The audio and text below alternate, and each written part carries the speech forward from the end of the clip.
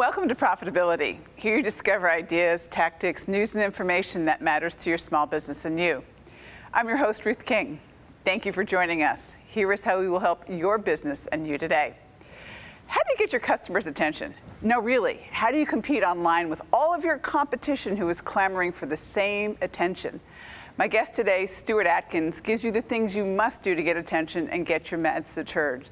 Stu founded Atkins Marketing Solutions in 2008, www.atkinsmarketingsolutions.com, a small and medium-sized business marketing consulting company located in Orange, California. Stuart helps businesses find their customers, tell their story, and audit their marketing.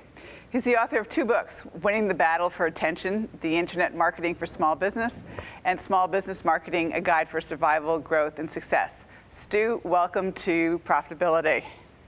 Thank you, Ruth. I appreciate you having me. And I'm showing everybody the book now. This is your latest book, correct? Winning the Battle for Attention. Cool. That's correct. That's correct. Okay, and the third one is Neglecting Regular Content. Now, this is where I think small business owners have a problem. Excuse me. It is. Content definitely is king. In my book, I have an illustration, an idea I came up with. Instead of a crown on the king's head, I told the illustrator to put a keyboard. And so content really is king. I have a great story to this I'd like to tell you quickly. Okay. In 2012, I wrote a blog post entitled "The Product in the Toilet Seat." The reason why it has that name is one of the toilet seats failed in our house. My wife sent me to Home Depot. I went to Home Depot. I took a picture of that whole aisle full of toilet seats. I went home and I said, that's a great idea for a blog post. I wrote a blog post on commodity products. How do you build a better mousetrap? To make a long story short, the CEO of a $10 million toilet seat company read that blog post.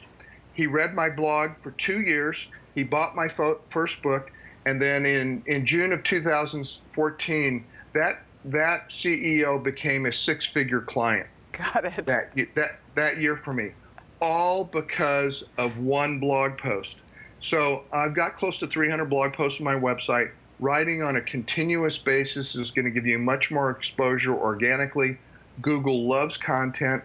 Number 2, it establishes credibility for your brand, for your expertise, and you want to write value-oriented posts at least 2 to 3 times a month if you can. It's extremely valuable.